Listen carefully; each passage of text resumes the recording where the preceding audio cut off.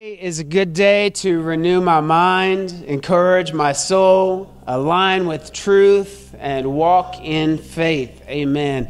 I am so happy to see you this morning. Everybody's looking good. You feeling good? You ready for the word? Awesome. Before we jump into the sermon, we're going to have a little family meeting. Is that all right? Let's go. Good. I've had so much family time this week. It's just been amazing church family time this week. On Tuesday night, the guys got together here on campus, and we learned to be wild at heart. It was a great time. Chris, you were there. It was wonderful. You can vouch for that. By the way, during worship, man, I thought you were about to just take off running laps. I'm like, get it, Chris, get it. Anyway, we had a great time. And then yesterday, we were on the hiking group. Who went hiking with the church yesterday? Chris, I'm sorry, you weren't there hiking. Oh, the other Chris. Where? Oh, right. Oh, Rosa back there. Yes. Yeah, we had a great time. It was a 2-hour hike, 3 miles. Dogs were there. Humans were there. It was just wonderful. We had a great conversation. If you missed it, you really missed it. We had such a good time. I'm just ready to continue our family time this morning with a little conversation. Actually, it's not just a conversation. I want to hear from you, okay? So it's not just me giving what I have. I want to know what's inside you over the next few minutes. So our worship hosts are going to do me a favor and very rapido, we are going to hand out surveys. These are anonymous surveys. We're going to fill it out together right now. We're going to just take the time during service to fill this out because I want to make sure and collect it from everybody. Now, if you're a first-time guest, welcome to the Exchange Church. Please fill this out. It's helpful. This is not to make you feel like you've been tested this morning. It's so that Carrie and I and the leadership here at the Exchange Church can better meet the needs of our congregation.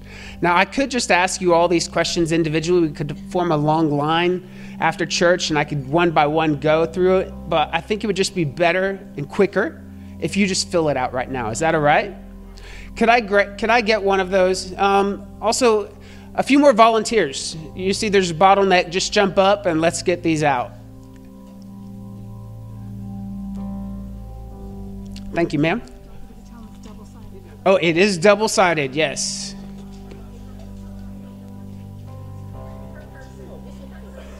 It's one per person, age 13 and up. 13 and up.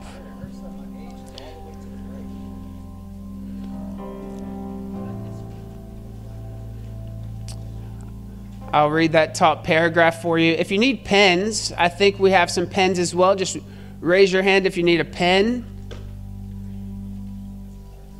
Do we have pens? Okay, can we get multiple people with pens? Yeah, just take charge. If you're a volunteer, just take charge. Just get the people what they need as quickly as possible. I'll read that top paragraph. We want to take inventory of the congregational health at the Exchange Church. Your honest, everybody say honest. Your honest responses will help us meet the immediate needs of our church body. We hope that every teen and adult will complete the survey. Please only complete one survey per person. Don't throw off our numbers with 10 submissions, okay? And by the way, I made it anonymous because I don't want you to feel the need to impress anybody. I just want your honest feedback.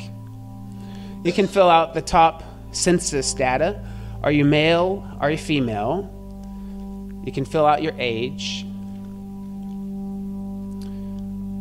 Are you a follower of Jesus? Yes, no, not sure. Even if you're not a follower of Jesus, please take this survey. If you're not a member of the church, please take this survey. You just turned 13 yesterday, please take this survey. For those that are watching online, you can grab one of these on campus at the Exchange Church and fill it out.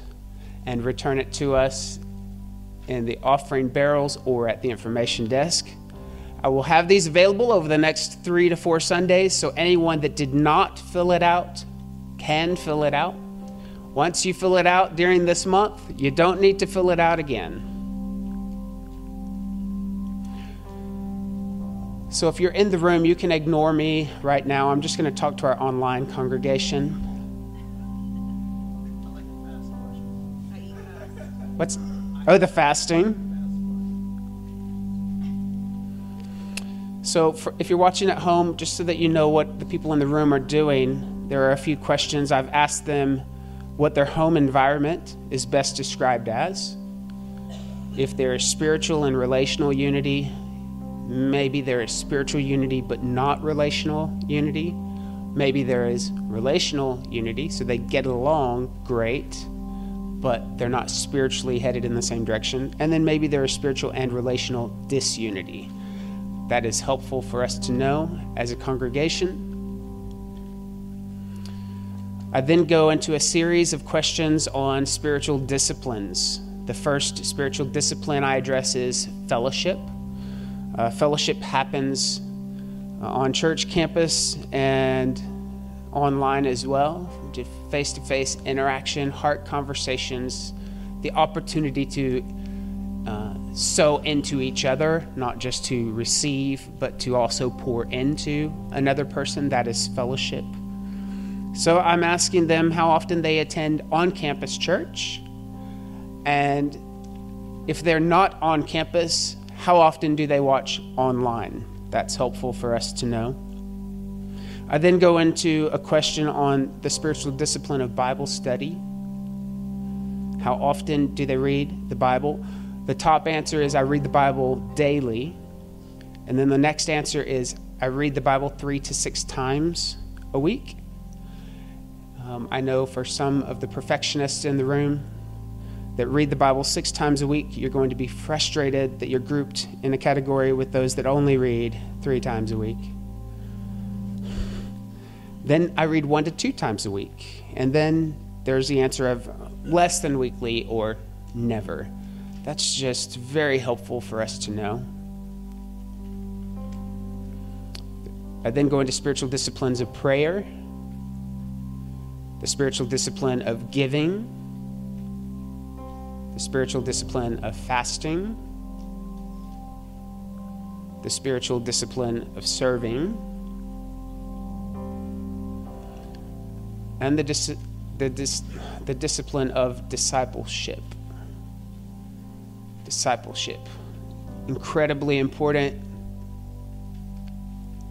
When Jesus left this earth, his final command was to go and make disciples. Make disciples. On the back of the page, there is a back side to this. I asked them to select all the fruit of the Spirit that function extremely consistently. You're not perfect. You're not perfect in this, but it's pretty evident that this trait is at work in your life. Go ahead and check mark that. Love, joy, peace, patience, kindness, goodness, faithfulness, gentleness, self-control, and punctuality. Punctuality is not a fruit of the Spirit. It is at the exchange. Then I have a series of questions asking what they currently struggle with. I currently struggle with, and there are so many options. It's like a buffet. There's something for everyone there. And if your current struggle is not listed, I even give you the option to say other.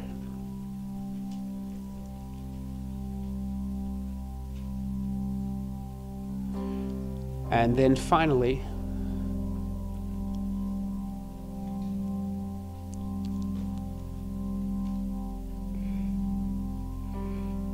I asked them which sermon topics would they find helpful or most interesting, and I've listed several. They're only allowed to choose their top 3. They can't choose 10 or 4 or all of them. You could choose only one. You can choose only two, but no more than 3. Top 3 choices of sermon topics. I'm going to give you about 60 seconds longer to complete this form. If you don't think that's long enough, would you please just wave at me? If you don't think 60 seconds is long enough, there's a couple of people. Okay.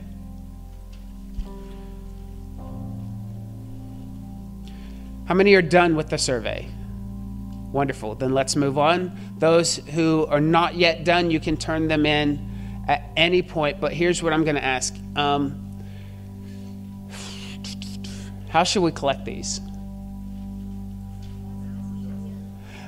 We could pass them down, but then the neighbor's going to be nosy. You don't think so? I just feel like church people are the nosiest people. You can lay it at the stage or pass it down. We'll have worship post collect it. Just raise it in the air. We'll collect it. We will get it collected somehow. If you are done, throw it up in the air. Thank you so much for your participation. You know church folk. They are nosy. Got to be knowing everything so I can pray about it.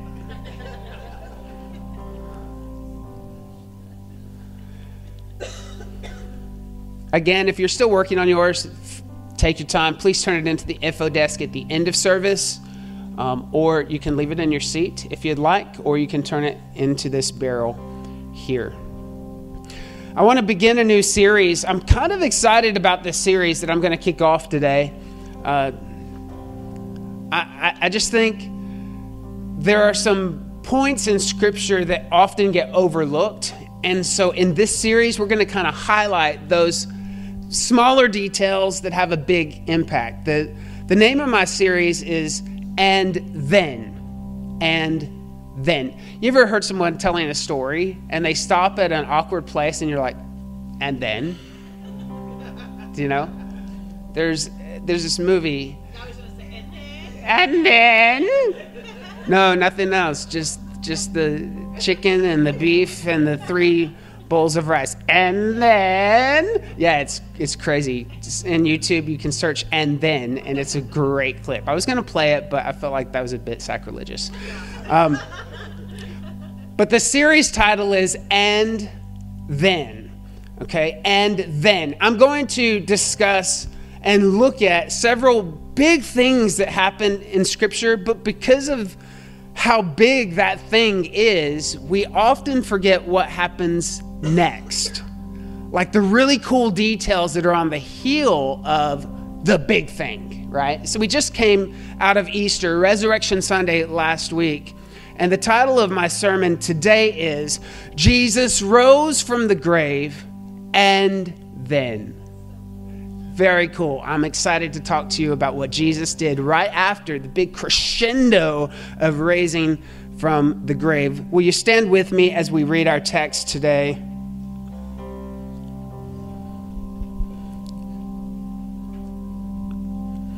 We're going to go to Luke chapter 24, verses 1 through 32.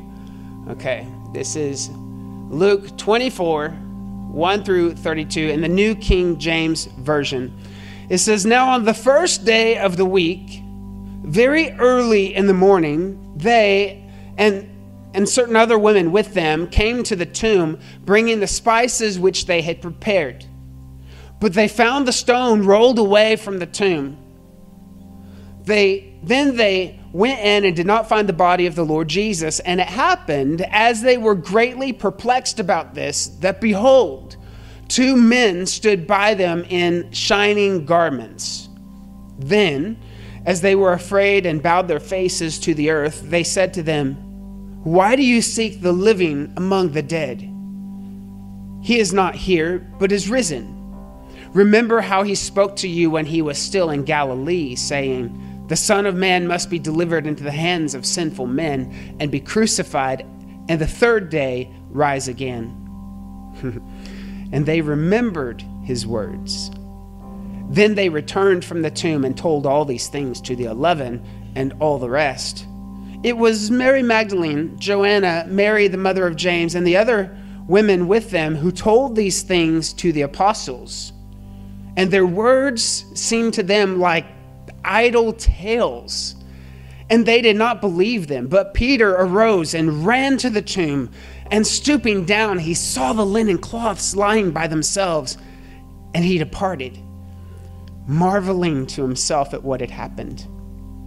Now, behold, two of them were traveling that same day to a village called Emmaus, which was 7 miles from Jerusalem. And they talked together of all these things which had happened. So it was while they conversed and reasoned that Jesus himself drew near and went with them.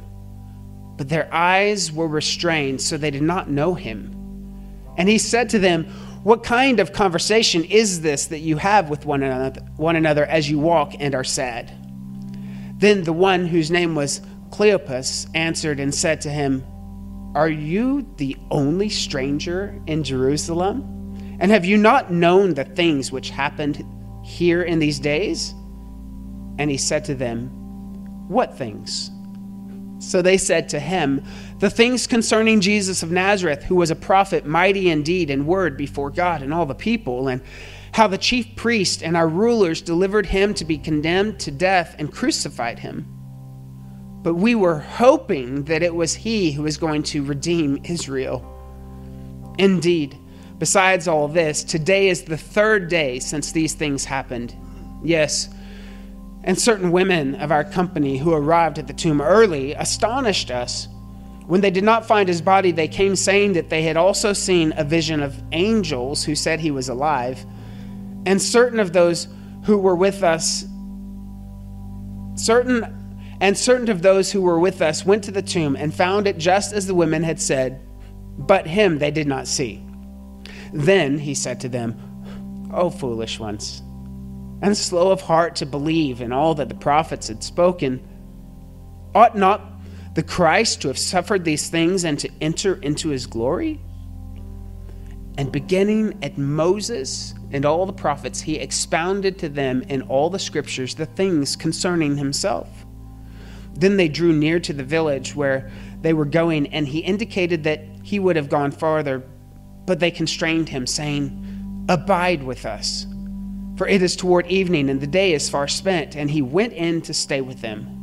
Now it came to pass, as he sat at the table with them, that he took bread, blessed and broke it, and gave it to them. Then their eyes were opened, and they knew him, and he vanished from their sight.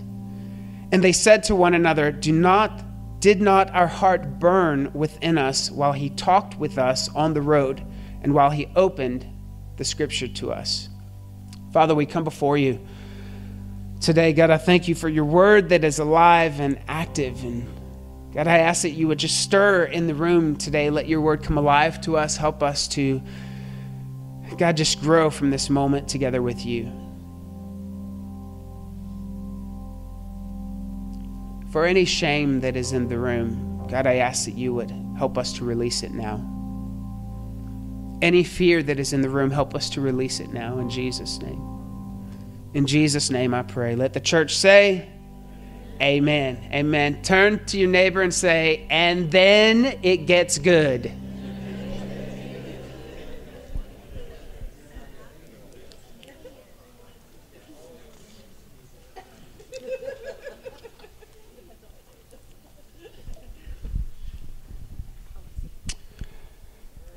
I want to show you an oil painting that many of you may have seen before. I brought it with me today. This oil painting is the most famous picture of Jesus ever.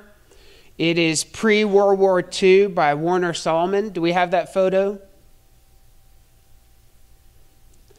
Warner Solomon. How many recognize this picture of Jesus? Really? That's all? Okay. Let me just, again, maybe some of you are like, he's not really going to count the hands. How many of you recognize or have seen this picture of Jesus? Okay, very good. Some of you still have not. It's surprising. It's surprising to me because this is the most famous picture of Jesus that has ever existed. There are 500 million reproductions 500 million reproductions of this photo if you include all the candles, lampshades, calendars, and magnets. There is a lot of serene Jesus looking off in the distance.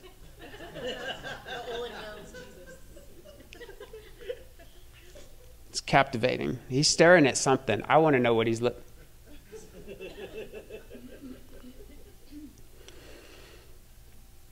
It is the most reproduced image of Jesus in world history.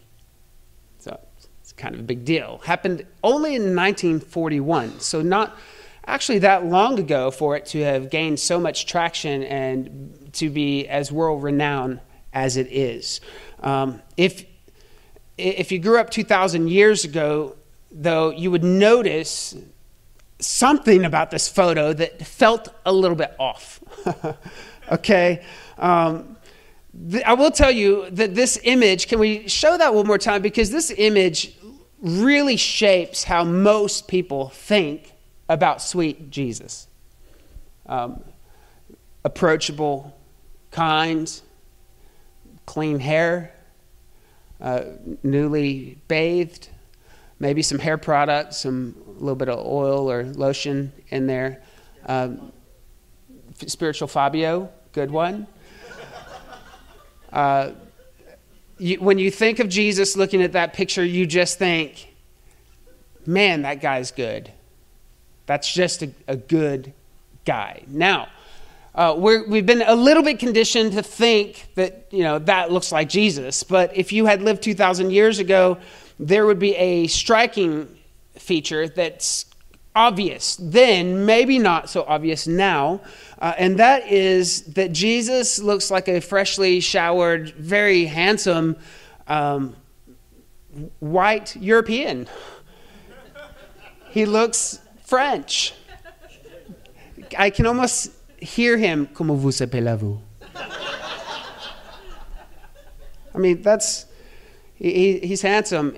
But in 2002, a group of British New Testament scholars teamed up with forensic scientists and did a tour around Jerusalem and gained access to skeletons and skulls and the framework of bodies that actually lived in the time that Jesus lived in, dating back to that time.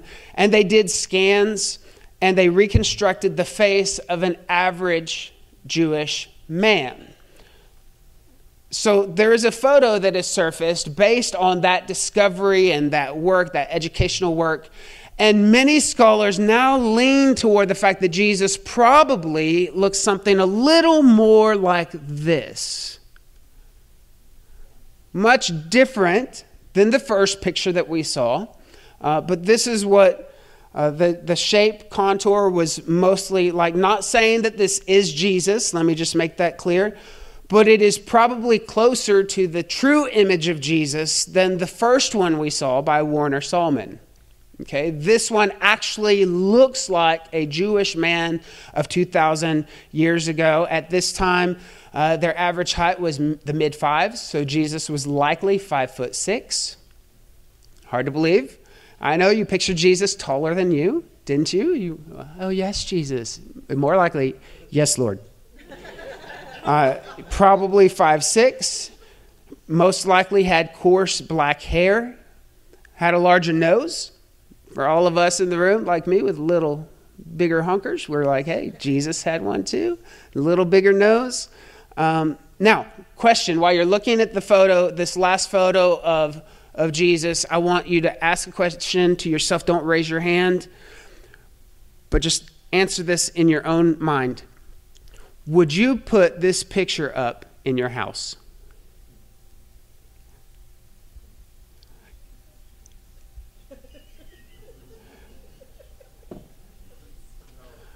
Can you imagine buying a candle with that mug on it? The apocalypse, you run out of electricity and you go and light 10 of those candles? Am I the only one that thinks like, I think I like pretty Jesus on the candle when I'm in a closet thinking a tornado is coming, rather than that guy. That guy says, get ready. Right? The other Jesus is like, it's okay. But why would we want a false image of Jesus in our home more than an image that more accurately looks like probably who Jesus actually was? Now this little illustration just really lets us understand that the way we perceive someone, the way we perceive them drives how we think about them. That first photo, I think Jesus is sweet. That second photo, I can now see him flipping some tables. That first photo, I can see him at the Last Supper, breaking the bread, sharing the wine. But that last photo, I can see him casting out devils. I can just, on the second photo, I can just see a man who became like us to rescue us. Not to be GQ on the cover of a magazine, European Jesus, looking good with a nice French accent, but a real Jesus who left his abode in heaven, became flesh so that you and I could be reconciled to God. That second picture, man, that Jesus could take some stuff. That Jesus did take some stuff. For just a week ago, 10 days ago, he was scoured, he was beaten. Planks driven through his wrist and his feet. A spear piercing his heart. His water gushed out. That Jesus is fighting for you. That Jesus is fighting for your marriage. That Jesus is fighting for your sanity and your health, your physical health, your mental health, your financial health. I want second Jesus. I want to get a glimpse of Jesus that isn't just sitting on a shelf pretty somewhere, but a Jesus who's willing to get dirty in life circumstances and willing to fight for you and I. I love what Jesus did after he rose from the grave. And then. He rose from the grave and then. He rose from the grave and then he allowed us to rediscover him. The new him. The victorious him. The risen him. I don't know if you caught this news article from Dateline Jerusalem. I'm going to read it to you, just word for word, if that's all right. On the eve of the annual celebration of the resurrection of Jesus Christ of Nazareth, the 1 million inhabitants of the city were shocked by the announcement that a body identified as that of Jesus was found in a long-neglected tomb just outside the boundary of the city. Rumors had been circulating the last week that a very important discovery was about to be announced. The news, however, far outstrips all of our wildest guesses. The initial reaction of Christians here and around the world has been one of astonishment, bewilderment, and defensive disbelief. We will have to wait and see just what effect this discovery will have on the 2,000-year-old religion. To the mind of this unbelieving writer, it appears that Christianity will have to take its place on the same level with the other religions of the world.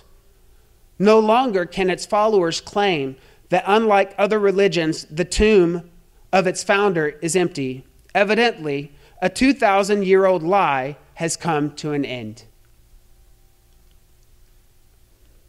You likely didn't read that article because that article is not real. That's not an actual article.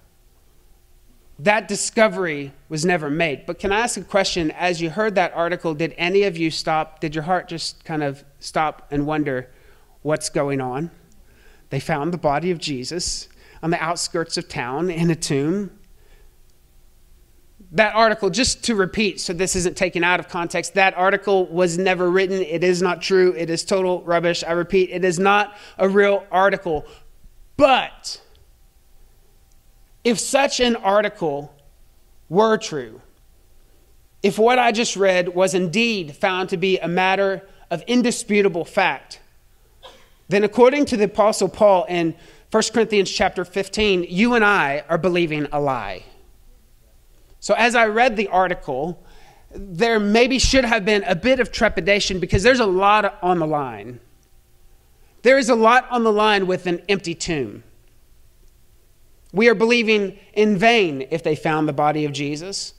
All of our sins are still intact if they found the body of Jesus. We haven't been cleansed from a thing if they found the body of Jesus. But the fact of the matter, we're talking facts this morning. The fact of the matter is that we have eyewitness accounts of the resurrection of Jesus Christ. Eyewitness accounts from secular historians who don't have a dog in the fight.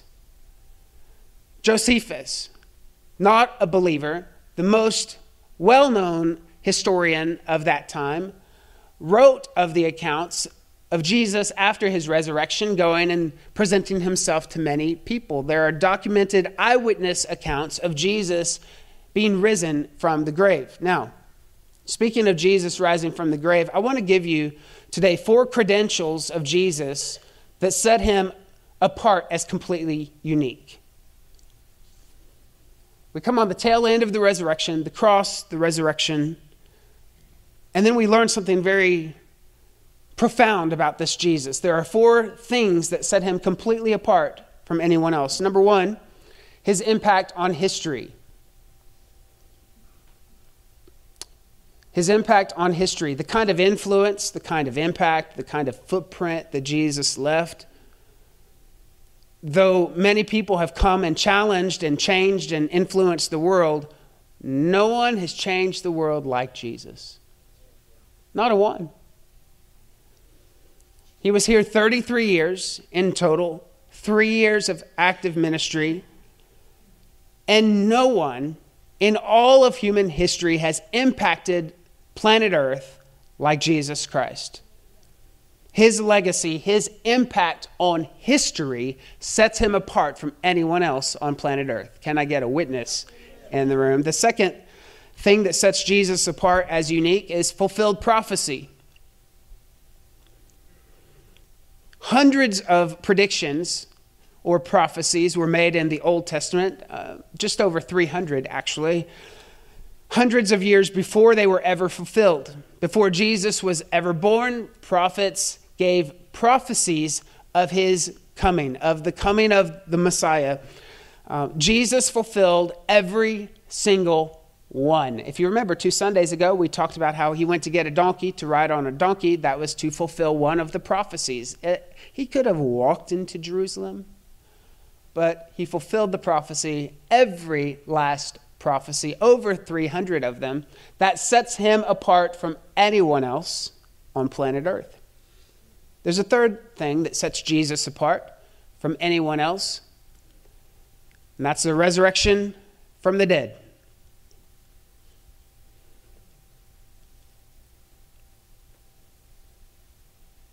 There are many religions in the world, and every religion in the world, except for 4, every other religion in the world are based upon postulates, the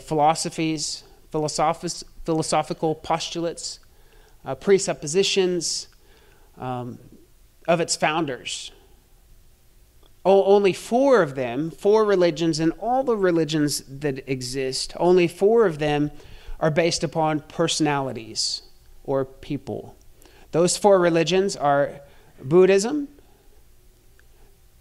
Judaism, Christianity, and Islam.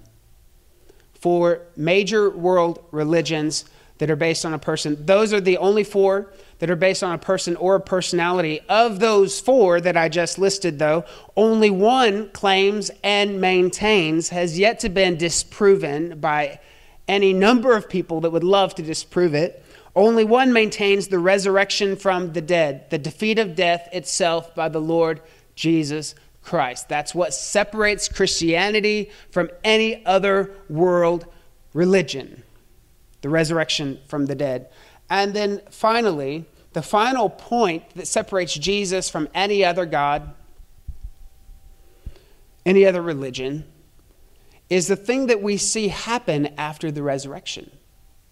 The thing that we see Jesus do after the cross, after the resurrection, this is the thing that sets him apart. Point number 4 is he comes to us. In every other world religion, it is up to you to make yourself right. It is up to you to reach some level of nirvana, to become a godlike person with godlike actions and godlike thoughts. It's up to you to somehow measure up to the God that you worship, but not in Christianity. You don't have to strive to get to God. God came to you. That's worth serving Jesus if for no other reason. He's not expecting you to bust yourself to get somewhere. He laid it all down. He left his home in heaven, became flesh. God became flesh, lived a life of perfection with temptation, conquered death, hell, and the grave. And following the big resurrection, if I were Jesus, I would have gone to the beach. I would have found a hammock, a good book to read, possibly a multi-sequel scroll. Like I would have spent a long time just recuperating from all the trauma I just went through. But very early in the morning, not later in the day, not after brunch, very early in the day, after he had rescued the world, he found a person and came to them. And he found some men and came to them. And he found the 11 and came to them. And he found the 50 and came to them. And he found the 200 and he came to them. He was consistently, repeatedly, feverishly finding people to come to. He comes to us. I want to walk through our text as I prepare to close out today and just pull out a few things to think about. In Luke 24, the resurrection is described, and it says, "Now on the first day of the week, very early in the morning, they and certain other women with them came to the tomb, bringing the spices which they had prepared." I love that they're bringing spices. These women are bringing spices to a tomb that they think is closed. There's the bit of cognitive dissonance here going on, because they're bringing spices to anoint a body that is closed behind a rock. And I love the fact that love moves us beyond logic. They were just so in love with Jesus. They were so in love with honoring him that they didn't even take into account that we're not going to get to touch his body. We're not going to get to see him. He's in a tomb covered by a rock. But they brought the spices anyway. Love will move you to do things that sometimes don't make sense. To love people that can't love you back. To show up for people that won't show up for you. Hi. You scared the mess out of me. Have you been there the whole time? I thought I was about to get taken out. I really did.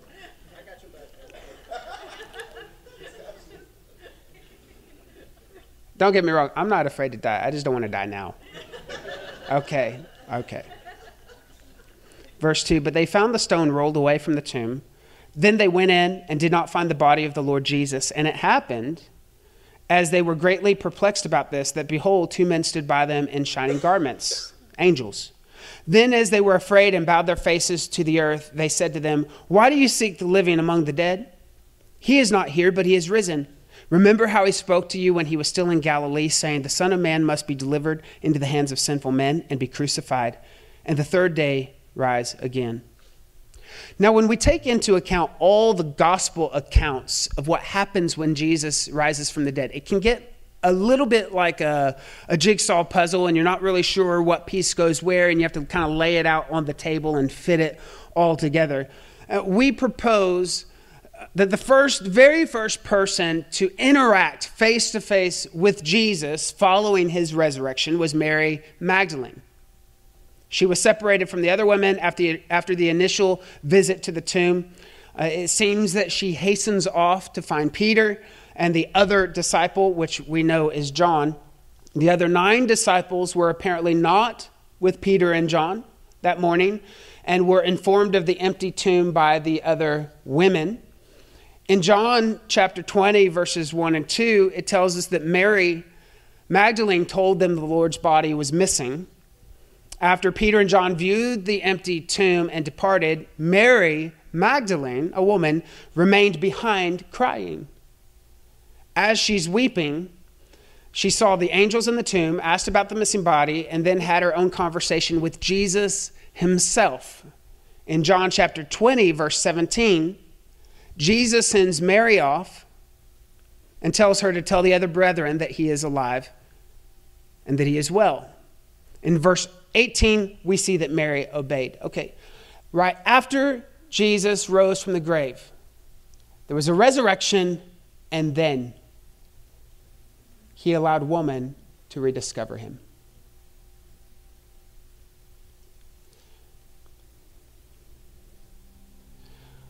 I think Jesus appeared to a woman first because he was maybe honoring Genesis chapter 3, where it says the enemy will be crushed by the heel from the seed of woman.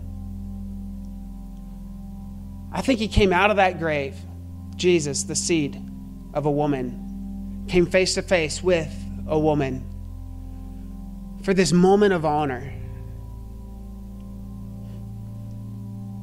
I love this subject of women. I hope that a number of you checked it on the back of your survey, women in the Bible and women in leadership. Did anyone actually check that in your top 3?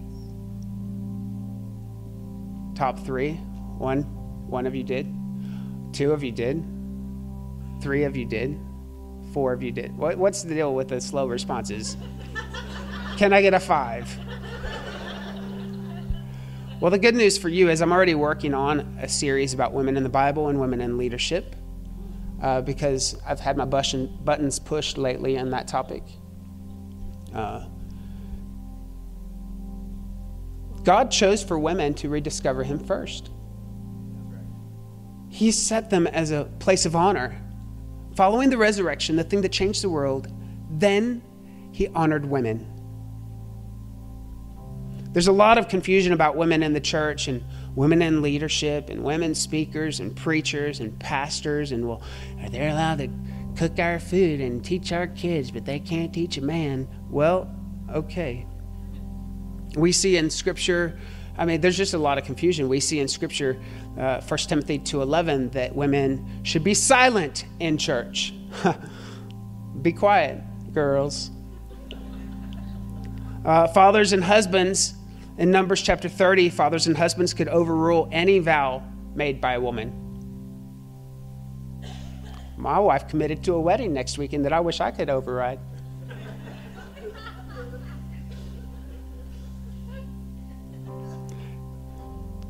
In Exodus 21, fathers could sell their daughters as slaves. Where's Addison? Addison and Michaela, you should thank me because I have a right to sell you as a slave. Husbands who were displeased with their wives could send their wives away.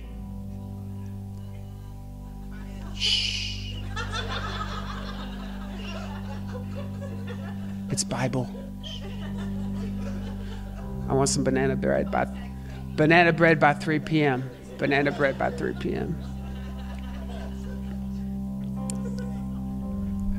So the Bible is a bit confusing about women in church and leadership. And I'm going to break that down for you because all the joking I just did is not really what the Bible says about women.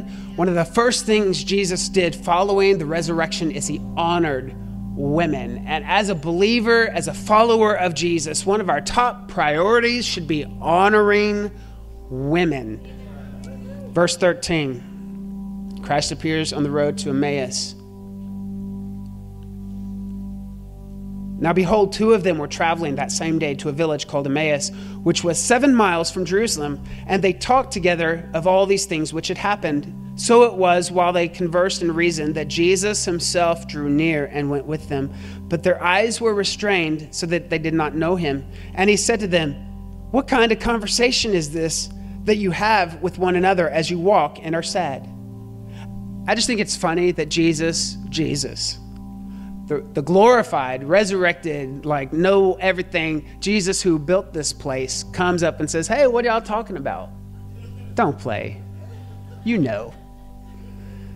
And then the one whose name was Cleopas answered him. It was Cleopas and another man walking, by the way.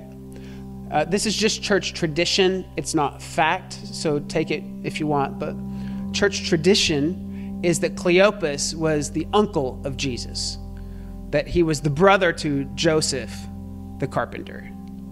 And then the second person, tradition would say, is Luke, the writer of this book. So Cleopas and Luke were actually heading away from Jerusalem. So they're not actually expecting like this word of the resurrection, this rumor is actually true. They're headed home. Cleopas, Uncle Cleopas, answered and said to him, "Are you the only stranger in Jerusalem? And have you not known the things which happened there in these days?" And Jesus said to them, "What things?" Again, playing coy. So they said to him, "The things concerning Jesus of Nazareth, who was a prophet, mighty in deed and word before God and all the people, and how the chief priests and our rulers delivered to him to be condemned to death and crucified him. But we were hoping that it was he who is going to redeem Israel." They're sad because they were hoping it was Jesus that was going to redeem Israel. That's exactly what Jesus did. That's what the death, burial, resurrection accomplishes. Redemption. Not just for Israel, for anyone who calls upon the name of the Lord. What looked to them like defeat was actually the goal that Jesus had. And they're walking away sad because Jesus did what they wanted him to do, but it didn't look like the way they wanted it to look. They were looking for a European Jesus. Not a 5'6", scruffy, dirty Jesus. The Bible says he walked along with them on this stretch of 7-mile road, and they didn't recognize him. Disciples of his, relatives of his, they had eaten with him, camped with him, learned from him. But on 7 miles, we walked 3 miles yesterday. That took us 2 hours as a group. Probably 7 miles walking with Jesus and talking, probably 4 to 5 hours. In 4 to 5 hours of walking, they didn't recognize Jesus. And they get to Emmaus, and they're going to stay. And Jesus, the Bible says that he pretends as if he's going to go on. Jesus is such a player, man. He knew he wasn't going to go on.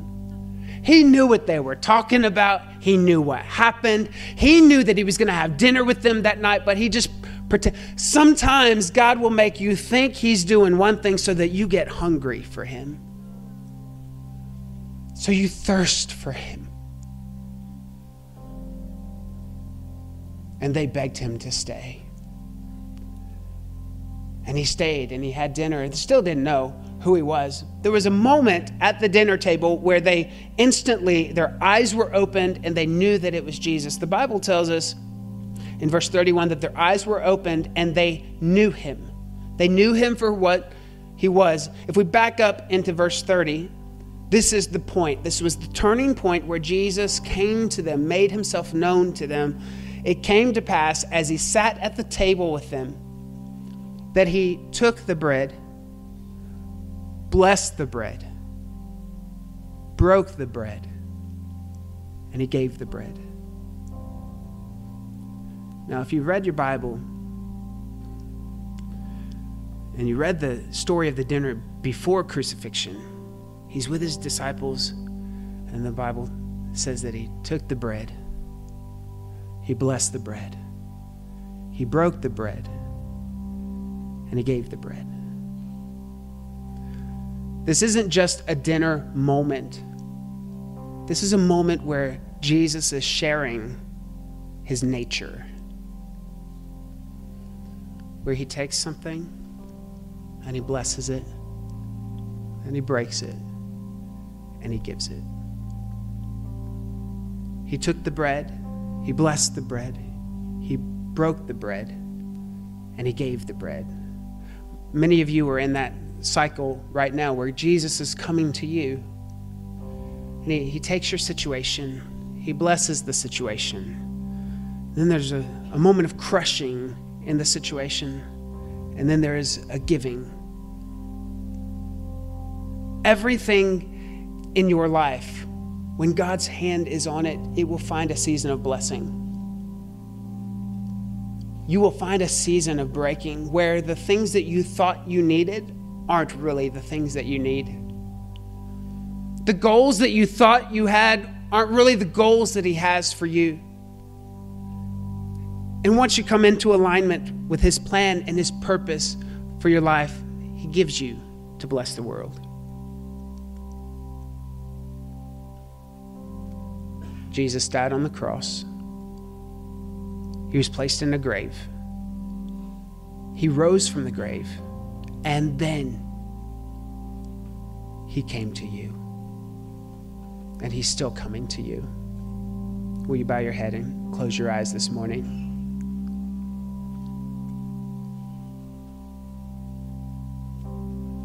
Sometimes in the celebration of high holy days,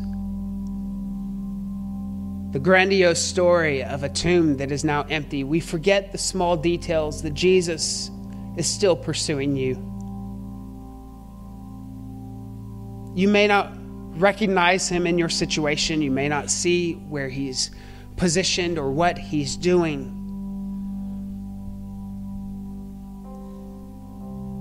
You may not know how you're getting through this point in history, but God is making himself known to you. Step by step, mile by mile, dinner by dinner. If you're here this morning and you don't know the Jesus that we're referring to, maybe on the survey you put you're not sure if you're a believer, if you're a follower of Jesus. Maybe you're not sure. Or maybe you said, no, I'm not a follower of Jesus. But you are ready to make Jesus the Lord of your life. The Bible says that if we believe Jesus is the Son of God, that he died on the cross for our sin so that his sacrifice could make us right before a holy God. And if we believe that he was placed in a grave and on the third day rose again, and that tomb is still to this day empty, if we believe that, we are sons and daughters of the King. If you're ready to place your faith in Jesus, if you believe that, will you just raise your hand? No one's looking around. No one's watching you. Thank you, thank you, thank you. 4 hands, 5 hands, 6 hands. Thank you. 7 hands, thank you. And the hands that are online in this moment, wherever you are, whether you're watching it live in this moment or 6 months down the road, now is the time to say yes to Jesus. Church, can you just say with me this simple prayer? It says, Heavenly Father, I know that I'm a sinner. There's nothing I can do to earn my way to heaven. There's nothing I can do to perform well for you. You came to me. And I believe And I believe that Jesus is the Son of God. that Jesus is the Son of God. I believe that Jesus was crucified on the cross I believe that Jesus was crucified on the cross for my sin. for my sin. He took my place. He took my place. I believe that he was placed in a grave. I believe that he was placed in a And on the third day rose again. and on the third day rose again. From this moment forward, From this moment forward, I say yes to you, Lord. I say yes to you, Lord. From this moment forward, From this moment forward, my life will never be the my same. life will never be the same. In Jesus' name I pray. In Jesus' name I pray. Amen. Amen. Can we stand and celebrate this morning? The decisions that were made for Jesus, the Bible says that when one decision is made, all of heaven celebrates. If you said yes to Jesus, I would like you to scan the QR code so that we can walk this journey with you so that you know what your next steps are.